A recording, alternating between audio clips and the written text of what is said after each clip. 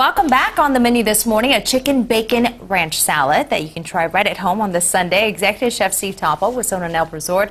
Vail is here. Thanks for being here, as always. No, thanks okay, so this is all on the menu at the hotel, but this is something you kind of created, and you have a lot of recipes for your book as well, right? Exactly, yeah. This is just a simple recipe. It's just something very summery, very light as well. Good for a nice, nice evening meal. It's kind of simple, it's just nice and light. But it's we like that for and the it's summer. the same with my cookbook. We have quite a few single recipes in there, very simple to do. That's easy. We love that. Easy and delicious. All right, how do we make this? Yeah, so we're gonna get this fired up here. So basically, what we do is take a chicken breast, and then we just cut it down into small little cubes. Okay. And we pop it onto the skewer here. 3 for each right there. All right, you don't for even each. marinate it or anything? Exactly. So now we're going to take a little bit of Worcestershire sauce, Okay. which we have right here. Just pop that into the bowl here. Doesn't matter how much? No, just a couple of teaspoons, basically. And then this is a ranch dressing. And that's that there.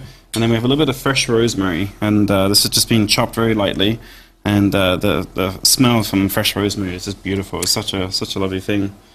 And then just a little bit of salt and pepper. When you stir this up, is the goal to make it thick from the ranch dressing? Or? Exactly. Well, it's just all the flavors here all together. Okay. They all kind of marry it together. And then what you do is you just pop the chicken into here. Okay. It smells so good. I wish you guys can smell it. I don't know if you can actually see this a little bit of it. So that's how thick you want it, right? Exactly. Yeah. The sort of ranch dressing is kind of to coat the chicken. And then the idea is you can actually do this overnight, like the recipe says on the Denver channel there. If you just go to the website there, and then we just pop this chicken straight onto a grill here. Oh wow! You could do this outside. You could do it inside. So even if you don't do it overnight and decide to do it today, it's no big deal, right? No, exactly. The flavors will coat the chicken just like that. So it's very simple. And then I'm just going to pop our spinach into our bowl. Does it matter if you mix it with other stuff? No, you could absolutely. Arugula would be really nice and have that peppery arugula. And we have some nice little crispy bacon that we pop on top of this. And again, you could omit the bacon if you don't want the bacon on there. This is so good. You could add some baby corn. You could add some cucumbers, stuff like that. So how long to cook the chicken?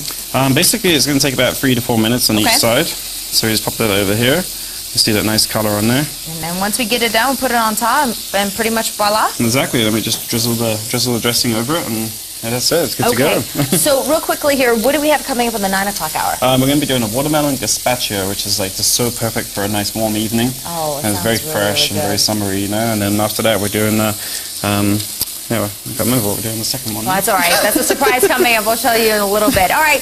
For more information for the recipe, go to our website, thedenverchannel.com. Click on food, and we'll also have a link there to Chef Topple's where you can get his cookbook as well. Thanks so much. This looks so good. I'm going to have to taste that. We'll be right back.